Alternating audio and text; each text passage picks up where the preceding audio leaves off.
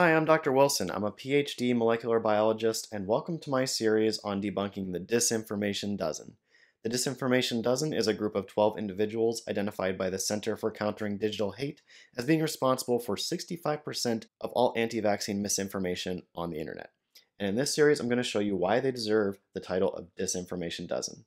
And today I'm going to be covering a couple that share a spot in the Disinformation Dozen, Ty and Charlene Bollinger. The Bollingers together run a network of accounts that works to sell DVDs and other content to their viewers. This kind of content makes claims along the lines of COVID vaccines having microchips. Yeah, it goes there. So it's no surprise that they've shared plenty of bogus and already debunked stories about vaccines, many of which I've already debunked in this series and throughout the history of this channel. So in this installment of the Disinformation Dozen series, I'm going to go a little further back than COVID with the Bollingers and talk about just how bad their misinformation about cancer is. And as I'm telling you this, remember, these are the people who are making the claims about vaccines today. Here's an interview they gave on a talk show where they went to talk about their new book about essential oils being a cure for cancer. There's other unique uses to essential oils, like for instance, citrus essential oils, like lemon or grapefruit or orange. They have an ingredient in them called D-limonene. Yes, so you're right. Over 200 studies have been shown that D-limonene fights cancer. You'll hear them claim over and over again that this and that compound has anti-cancer effects. Honestly, these kinds of compounds are a dime a dozen. There are so many different compounds that can be shown to have some anti-cancer properties in a cell culture. But often these anti-cancer properties can't be replicated in an actual human body. D-limonene is a perfect example of this because the actual anti-cancer byproduct that has effects observed in cell culture doesn't get up to high enough quantities in the human body to have any real effect. This is pseudoscience, taking a statement that is scientifically true and twisting it in a way to make you believe something that is scientifically untrue. And so it's our mission and our goal in life to save lives. And so we came out with a book in 2006, self-published, Cancer Step Outside the Box. Yes. And from there, it led us on a journey to 2014, where now we make documentaries. And we're reaching people by the millions now, but there's still billions left, and we will reach them. And now we have the joy of reaching and meeting people that have watched documentaries that are today, after being sent home to die with cancer, alive and cancer-free.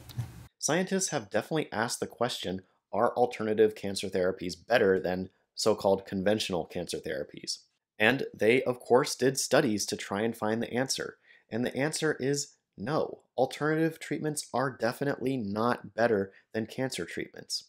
It is consistently found that when people decide to not take any conventional cancer treatment methods, such as surgery, radiation, or chemotherapy, and instead go only with alternative therapies, they have a much greater chance of dying.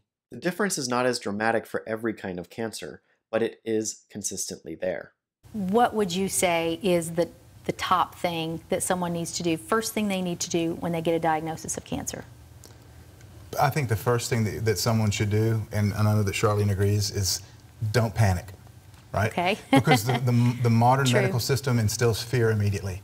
You're diagnosed with cancer, the doctor says, it's terrible, it's cancer, and you've only got a few months left to live. And at that point, they've just pronounced death on you. Right. Not everyone with a cancer diagnosis has death pronounced on them by their doctor. That's ridiculous. Many cases of cancer are perfectly treatable. It entirely depends on the kind of cancer and the stage at which it has progressed to.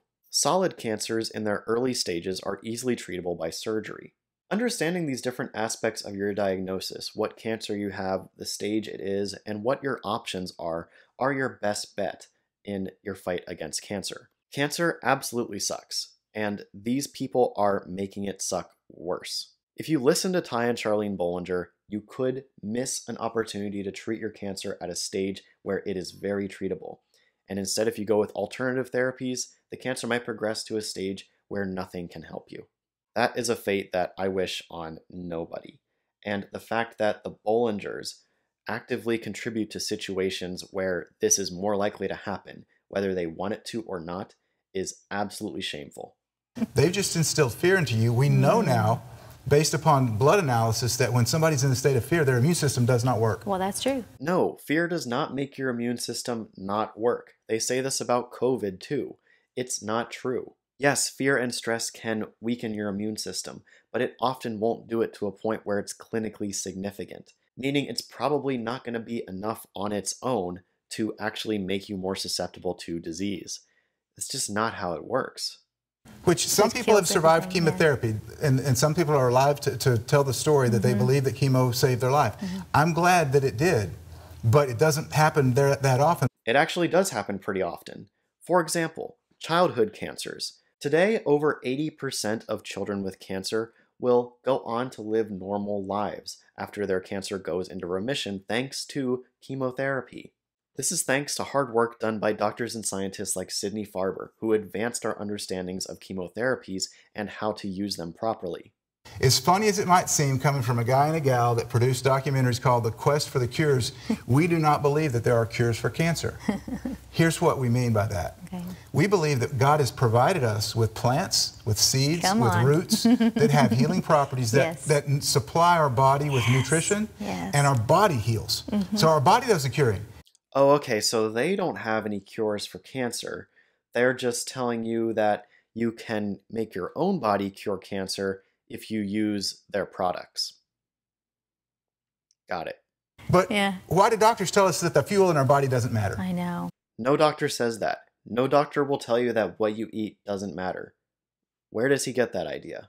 Don't feed cancer with sugar. Right. Don't feed cancer with GMO foods, non-organic. Okay, this is a common myth I hear, not just with people who push alternative cancer therapies, but a general misunderstanding that I hear pretty often. This idea that cancer loves sugar and that if you don't eat sugar, you'll somehow stop it from growing, it's a complete misunderstanding. It's rooted in a very real phenomenon called the Warburg effect. Otto Warburg was a very brilliant biochemist who discovered this effect where fast replicating cells, including but not limited to cancer cells, end up changing their metabolic pathways in a way that biases them towards what we call glycolysis, or sugar breaking. Basically, the cell doesn't care about efficiency and getting the most bang for its buck, it's just about getting energy as fast as possible. So it's this principle that people think means that cancer loves sugar, and if they stop eating sugar, they'll somehow fight cancer. But there's one really basic flaw to this entire logic. Your body likes to maintain a certain level of blood sugar. Yes, your blood has a regulated amount of sugar in it that is delivering energy to all cells in your body. If you stop eating sugar, your blood sugar levels are going to be maintained because your body is using other sources of fuel to make sugar from the liver and into the bloodstream so that your cells can have a constant source of quick-to-use energy. So if you have cancer, it doesn't care how much sugar you eat. It's still going to have plenty of energy. It's an amazing thing. If you do that, if you give your body the proper nutrition and hydration, sometimes cancer just goes away. And that is one of the most dangerous things that the Bollingers can say about cancer. There is a lot you can do to prevent yourself from getting cancer, but you're never fully protected. But if you are someone who ends up being diagnosed with cancer, your best bet is to not listen to Ty and Charlene Bollinger. If that happens, talk to your doctors, talk to your oncologists, do your best to understand your situation and what your path moving forward might look like depending on which options you take. Do not forego conventional treatment in hopes of curing your cancer with alternative treatment, especially not if your cancer is treatable. Don't listen to Ty and Charlene Bollinger, who live in a $1.5 million mansion funded by the misinformation that they push to their vulnerable audiences. And during this pandemic, they've gotten even richer by pushing that same level of nonsense about COVID-19 and vaccines. Well, that's going to do it for this video. I think that clearly shows that Ty and Charlene Bollinger have no idea what they're talking about in terms of science and are just interested in selling their DVDs and books and seminars to you. As always, the links to all of the science that I talk about in this video are linked in the description below so that you can check it out for yourself and see for yourself that Ty and Charlene Bollinger are straight up grifters. Thanks for watching this episode of the Disinformation Dozen series. If you liked it, don't forget to subscribe so you can join me next week where I'll be debunking Dr. Ben Tapper. See you then.